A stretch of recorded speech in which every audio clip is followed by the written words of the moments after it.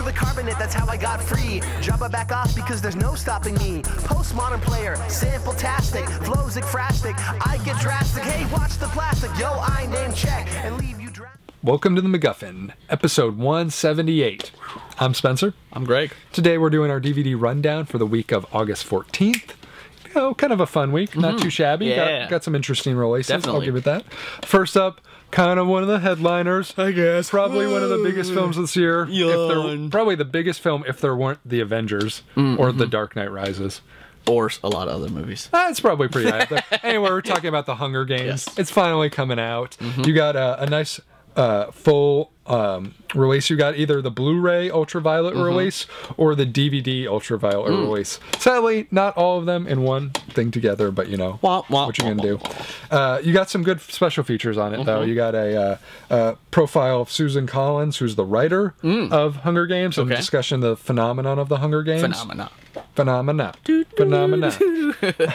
got a featurette on the making of the Hunger Games, which I'm sure a lot of people are going to want to know. Because I mean, after Twilight and Harry Potter, this is probably the next next giant franchise. I mean, they're already talking about the next three films. They're already casting people. Yeah. So after that, you also have a conversation with Gary Ross, the director, and Elvis Mitchell, as well as preparing for the games, a director's process, which is a Blu-ray exclusive. If you're wanting to get that, you better buy the Blu-ray version. You better. Just saying. You better. I think, you know, if you're a fan of the Hunger Games, it's pretty much a slam dunk, and I think most people did. I thought it was a pretty good film. I like it. No, not too shabby. So let's do it. Do it. Yeah. Next up, we're going to be talking about one of your favorites, Season 3. Community. Thank God. Thank God. Sadly, last Harmon season. Sadly, the last Harmon season.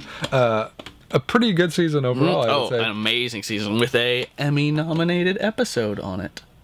Paradigms of Human Chaos. Very nice. And, you know, as you said, the last of the remedial chaos, sorry. Paradigms of remedial chaos. Way to fuck it up. This is the last of the Harmon era. You know, so if you're a Harmon fan, you better get in there and enjoy it while you can. Yes. Strangely, they've released none of the Community seasons on Blu-ray. Don't know what that's all about. I blame NBC. I believe you can get them on Amazon Instant Video as HD versions of the episodes if you're so inclined. But yeah, I don't know why. I'm just gonna blame NBC. I think it's probably because I think of lack of demand, but it feels very weird. Yeah, it feels very weird. I'd take it on Blu-ray because they use some. If you see that stuff live on high def, they use some crazy color. I mean, it's done already. I don't know how much complicated it is. It just be like burn. Even if you just put the exact same version on Blu-ray, who cares? Exactly. Special features: we have a gleeful community Christmas. Oh, that was such a good episode. Yeah, you have This Is War, Pillows versus Blankets, as well as commentaries from the cast and crew on a bunch of the episodes. Like, I don't know, I think probably all of them. Probably close to, if not. I mean, all of the episodes, not all the cast. Right.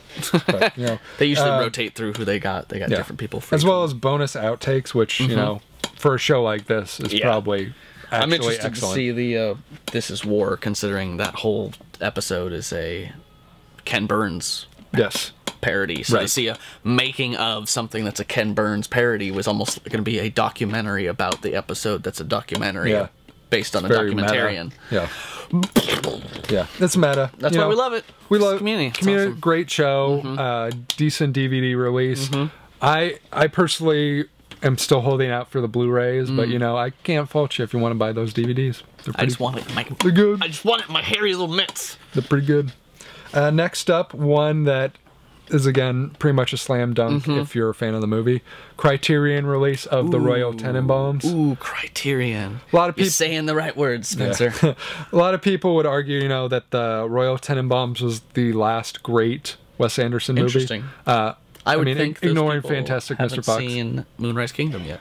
I think it's not even that Moonrise Kingdom isn't good. It's just that Moonrise Kingdom sort of feels like, you know, a lot of the other Wes Anderson films, and for whatever. You somehow think the Royal Tenenbaums doesn't? I don't say that. I personally included in that. Okay. You know my stance. So you're currently pushing someone else's opinion that we're arguing over. When okay, cool. When I talk to people about their favorite Wes Anderson movies, majority of the time it goes Royal Tenenbaums, next most popular is Rush Hour, and then Rushmore, sorry.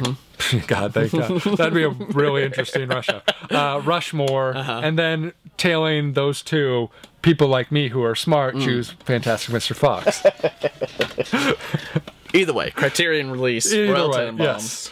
And, you know, classic... I would say probably his overall most famous of his films. We'll go with that. We'll go with that as well.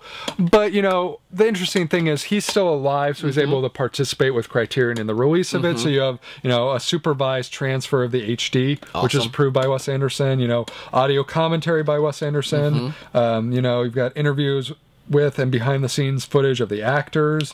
You have scrapbook featuring young Richie's murals and paintings and more. Nice. You have a insert with Eric Anderson's drawings of the Tenenbaum house. Essay by film critic Kent Jones.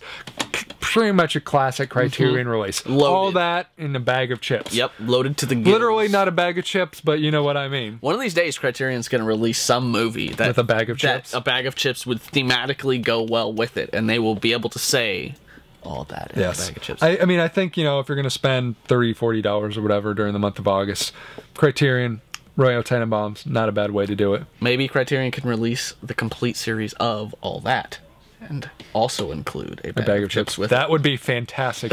If Criterion is releasing, and we actually do know their publicist, maybe we can get that message to them. Criterion, all that. Bag of chips special feature. Done. Now. Sell them all. Yeah. You'll sell them all. You got two people right here who would buy it. Just saying. I don't even watch all that. I'd buy it. One of the surprise cult hits of the year, The Raid Redemption, coming out on Blu-ray. Loved it. Can't wait for the next two. Sadly, again, Blu-ray with digital and ultraviolet, or DVD with ultraviolet and digital.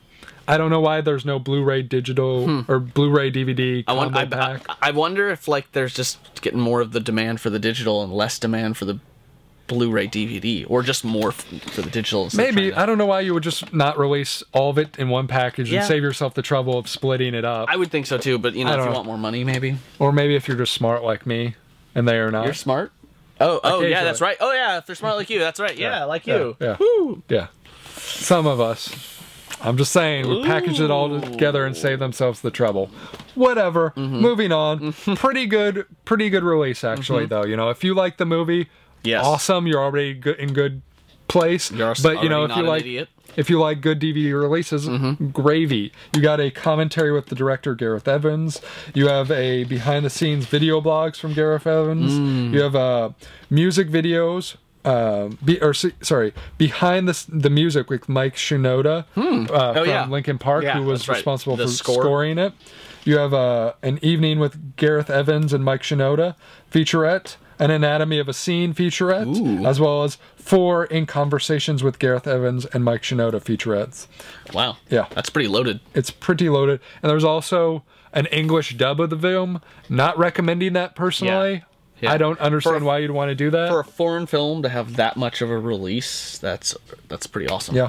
I don't know why you'd want to do the dub version. Don't watch dub. But for those who actually do that, I guess it's there for you. I get it. It's an action movie. It's going to move fast. You think maybe I won't read fast enough. Trust me. The Raid Redemption is not something that you're going to worry about words. They don't talk much other than yelling after a certain point in the movie. You don't need to worry about that. Trust us. Yeah. It'll be fine. Even if you're a slow reader. Don't do dubs. Just don't do it. Yeah. So, anyway, that's some DVDs this week. Let us know what you would like. And join us for our next episode when we talk about stop-motion animation in honor of Paranorman. And as always, you can let us know your feedback at MacGuffinPodcast.com, Twitter.com/MacGuffinCast, Facebook.com/MacGuffin, or Facebook.com/MacGuffinPodcast. Yeah. Get that right. Phone number 323-761-9842. We're on iTunes, Miro, Roku, Blip. Check in. Get glue. And we'll see you next time. Can't stop me. I'm on fire tonight. Magneto can't stop me. I'm on fire tonight. Even Zod can't stop me. I'm on fire tonight. It's tight. Don't even try to bite the side of style. Mr. Spock can't stop me. I'm on fire tonight. The Wrath of Khan can't stop me. I'm on fire tonight. The Borg can't stop me. I'm on fire tonight. Because I've got space game and it feels alright.